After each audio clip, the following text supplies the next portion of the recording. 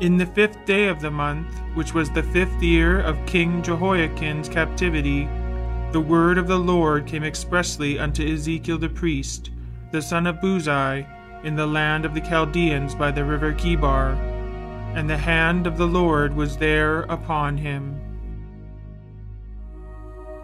Now it came to pass in the 30th year, in the 4th month, in the 5th day of the month, as I was among the captives by the river of Chebar, that the heavens were opened, and I saw visions of God. And I looked, and behold, a whirlwind came out of the north, a great cloud, and a fire enfolding itself, and a brightness was about it, and out of the midst thereof as the color of amber, out of the midst of the fire.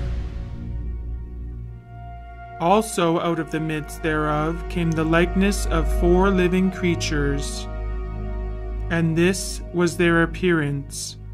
They had the likeness of a man, and every one had 4 faces, and every one had 4 wings. And they had the hands of a man under their wings on their 4 sides. As for the likeness of their faces, they 4 had the face of a man, and the face of a lion on the right side, and they 4 had the face of an ox on the left side. They 4 also had the face of an eagle. Thus were their faces. And their wings were stretched upward. 2 wings of every one were joined one to another, and 2 covered their bodies.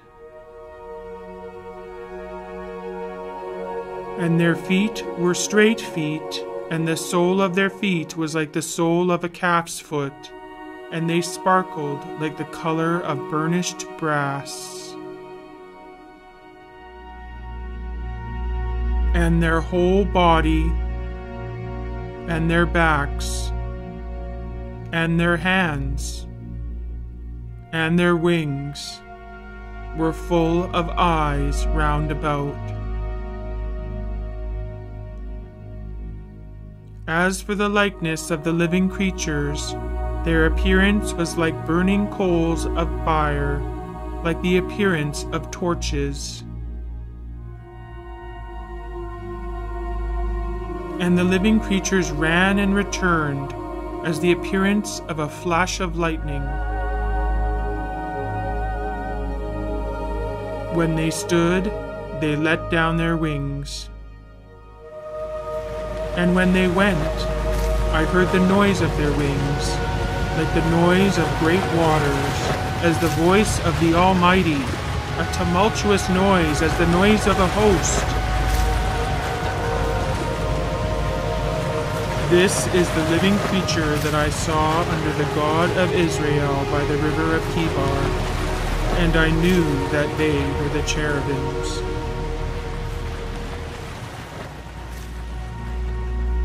And I looked, and behold, 4 wheels beside the cherubim, 1 wheel beside one cherub, and another wheel beside another cherub.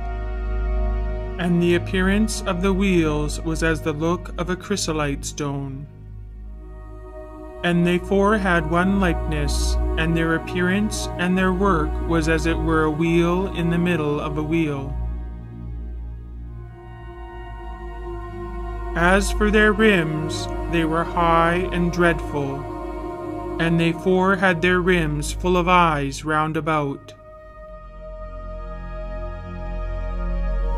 When the living creatures went, the wheels went beside them, and when the living creatures were lifted up from the earth, the wheels were lifted up. Wherever the Spirit was to go, they went.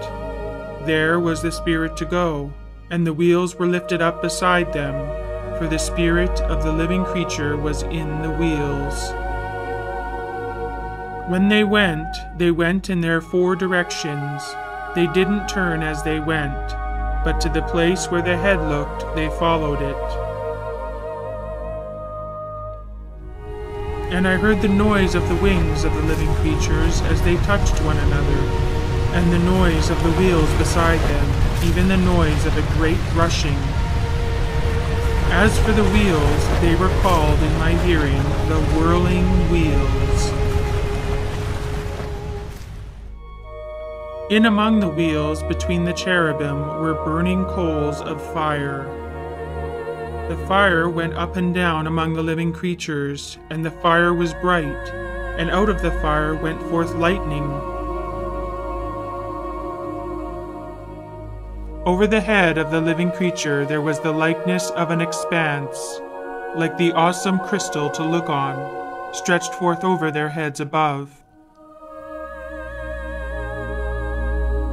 Above the expanse that was over their heads was the likeness of a throne, as the appearance of a sapphire stone. And on the likeness of the throne was a likeness as the appearance of a man on it above. I saw as it were glowing metal, as the appearance of fire within it round about, from the appearance of his loins and upward. And from the appearance of his loins and downward, I saw as it were the appearance of fire, and there was brightness round about him. As the appearance of the bow that is in the cloud in the day of rain, so was the appearance of the brightness around. This was the appearance of the likeness of the glory of the Lord.